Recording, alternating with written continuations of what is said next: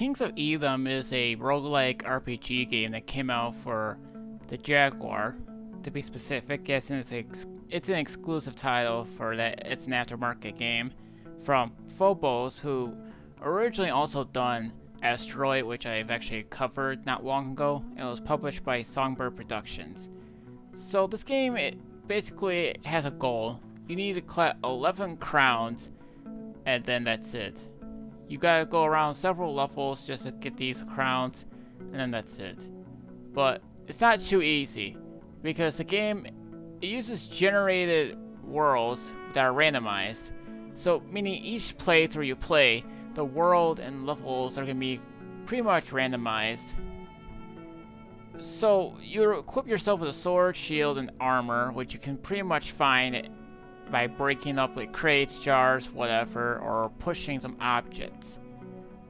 Now here's the thing I'll say about this game is that you can pretty much choose which kind of skill you want to level up, as there's several of them. There's strength, intelligence, dex, toughness, mana, hit points, magical power, 2 hit bonus, 2 damage bonus, and searching. And that's pretty much it. But you can only equip these things 3 at a time, so they're all like highlighted in stars. So you move the left button, and then you can assign to which thing you want to level up by going to the right. But you'll need to progress through by hitting enemies and doing something else in the game. But all these things are pretty descriptive, as it shows in the instruction book. There is a huge line of inventory as well, and each of these weapons also has their own dice rolls, as it's just a randomly numbered by the game given the range outcomes and more when it comes to some weapons like 1d6, 1d20, or 2d20, which are all just prime examples of the thing. There's also a shop you guys can enter too. That's where money comes in. The money you can get is by finding like just randomly or by breaking open stuff. Now there's actually some enemies you can fight, as they'll have their own differences of how much XP you earn. So that's kind of pretty much it from here and then. Now I knew that the game had randomly generated levels, but it turns out your health and mana are also randomized as well.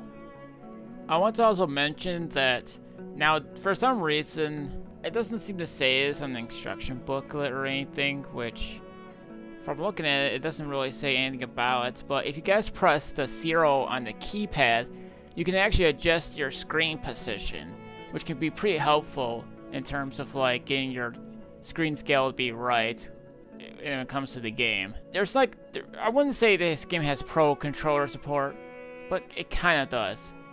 Now, you can use your map by pressing the 6 on the keypad, but if you guys have the Pro controller, you can use the right bumper to actually do that, which can pretty much help you know where you are or maybe anything else. But the problem is, it takes a couple of seconds for it to pop up. I have no idea why it does that, but it's kind of weird and dumb. And I apologize for the video footage. I swear to you, I was better than that. I actually was reaching so far on my first try, I got killed by one of the most powerful enemies in the game. I swear to you, I was close to beating it too. Anyhow, you go around exploring, killing enemies, finding some loot, and whatever else. There's potions for you guys to grab, including like antidotes or whatever. There's also magic spells, like being able to heal, cure, or maybe some sort of spells to attack enemies. But I would just make sure you use them wisely too, because some potions can be pretty expensive to get, just depending on the size. They're small, medium, and large, whatever. But finding weapons and armor and whatever, like newer ones, can be pretty rare at times. But Game Pass, these shouldn't be a problem. So if you see anything that still looks the same, I wouldn't bother picking it up, only because they're exactly the same thing and they all have their own same hit points or same protection or whatever. The weird thing is that sometimes enemies can hit you and critical damage can pretty much also caught you off guard. In case you guys are gonna come across a locked door, you're gonna need some keys, but they all just depend on the level that they are. Like level 0 key, level 1, 2, 3, 4, 5, whatever key there is. You can also get them in a shop, but you'll mostly can be able to find them on all these level places that you can look into. Like I said, you can just push over crates, they might be under there, or perhaps just breakable crates or anything else that's breakable. But don't go in there thinking it's going to be easy, because half the times you can't hit enemies, or half the times there's going to be traps you'll be encountering, like fires or acid or anything else you guys can think of. The game really doesn't have any music, but it's more like noise music. But I think it's just to keep you engaged, to be more cautious as to what you're going to be encountering. Also, there's food for you guys to collect. There's bread, potatoes, and whatever. They're more like to keep track on the score or whatever. Because, believe it or not, even though this game doesn't support save data in terms of your progress in case you die, because there's no saves, so it's all one run. But once you die, the score is the only thing that keeps it safe. So your highest score, you have to make sure you try to beat that one if you want to try to outbest your original score. So keep collecting food. You can also buy in the shop, but again, it all depends to how many pieces of food you grab in this game. I should also mention that Jaguar rarely has any RPG games. There was only even 2 of them at this point.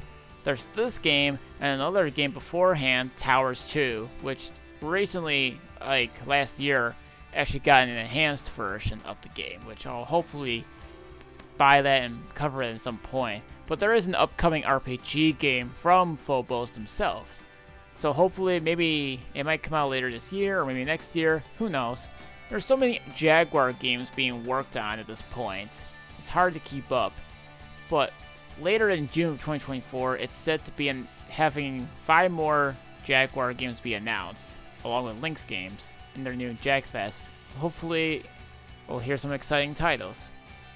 But anyways, if you guys like roguelike games, then this is more like if you want to like challenge yourselves to do something different, or if you just like want to try to master yourselves into like outbesting yourself or something like that. But this game has a score, so again, it's kind of weird because it's like at first you kind of think you know what you're doing, and then it gets harder and harder. But I'll just say this: if this is gonna be like your first time playing a roguelike RPG game, then don't expect it to be easy, because it will get hard at some point in the game. Even in the beginnings of the levels, I think it just depends too, because like I said before, everything is so randomly generated, you have no idea what to expect when it comes to playing this game. So if you guys like to challenge yourselves, or maybe perhaps have someone challenge with you or whatever, then if you're a competitive person, this is probably for you.